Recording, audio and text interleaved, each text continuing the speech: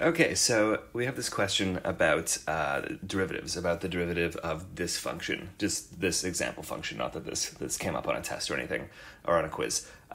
This is y is equal to pi minus theta over 3. So this is y is a function of theta here, and pi and 3 are constants. And so the question was, why is y prime going to be negative 1 over 3, and not what is it, negative pi over 3? Shouldn't y prime be negative pi over 3? And the answer is no. Of course, this is not the derivative, but the question is why. And I remember wondering about stuff like this when I started calculus. It's one of those sort of subtleties, and we have to be very careful about this. When I have something like y is equal to pi minus theta over 3, this can actually be rewritten as pi over 3 minus theta over 3, right? These things have a common denominator here. So I can split this up. And now it becomes clear that y prime is pi over 3 prime minus theta over 3 prime, right? We know that this is one of those derivative rules that nobody ever pays attention to because it seems obvious, but then it comes in handy in situations like this.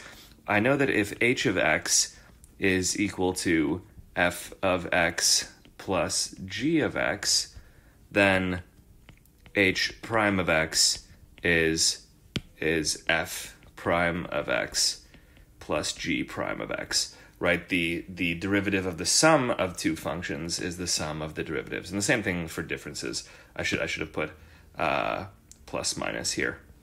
And so this is a case of this being a sum of two functions, the constant function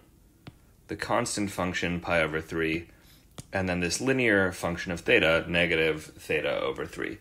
And what is the derivative of a constant? Well, it's just 0. Constants, the derivative is the rate of change. Constants don't change, they remain constant. And then the derivative of negative theta over 3, that is the derivative of negative 1 over 3 times theta. This is a line. This thing, of course, is a line in the y theta axis, which has a slope of negative 1 over 3. So it will have a y-intercept of 0, and it will have a slope of negative 1 over 3. And let me make it look a little bit more like it actually has that slope. Maybe I'll tilt this a little bit. Of course, I can just put in the, and I'm gonna stop trying to tilt this. It's supposed to spin, but, oh, there we go. Haha, okay.